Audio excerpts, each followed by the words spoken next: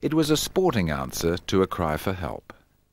1988, and reigning world squash champion, our own Susan Devoy, decides to walk the length of New Zealand to raise money for muscular dystrophy.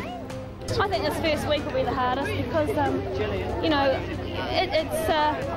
it's a week of solid walking like that when really I haven't done anything like that before. So, you know, it's going to be hard. You know, it's a serious walk, but we're going to have a lot of fun. Everywhere she went, crowds turned out to see her, encourage her and give her money.